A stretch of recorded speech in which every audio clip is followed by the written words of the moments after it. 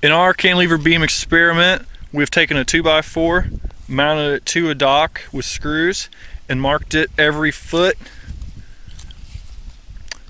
It is 5 feet long, hanging out. We will attempt to walk from 1 foot to 2 feet to 3 feet and measure how much it deflects.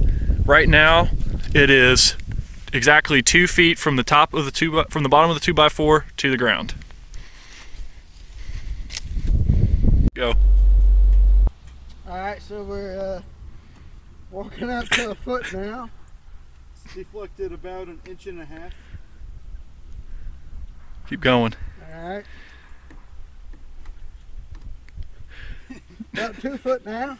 We're at about 3.5 inches of deflection.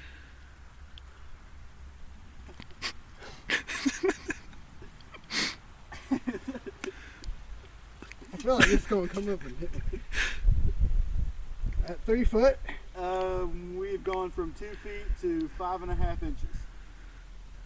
Or no, 1 foot and 5.5 inches, my fault. Alright. One more. One more. We predict it will break here.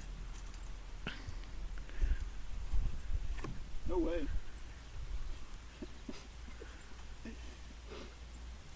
He's almost at the mark, and it's deflected down to a foot. I heard a crack. I heard a crack. Alright, it's deflected to 1 foot and 3 inches, standing at 4 feet away. I don't think he wants to go to 5 No. feet. No, go ahead and do it. You gotta break it. It might hold. No, it's definitely gonna break.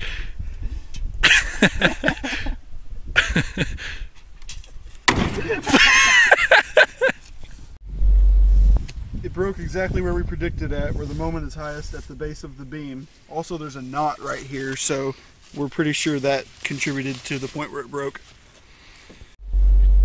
On our test, we used a pine 2x4, so in the back of the book, we found southern pine and went off the modulus of elasticity, and our numbers came out here to be pretty close to what the actual numbers were.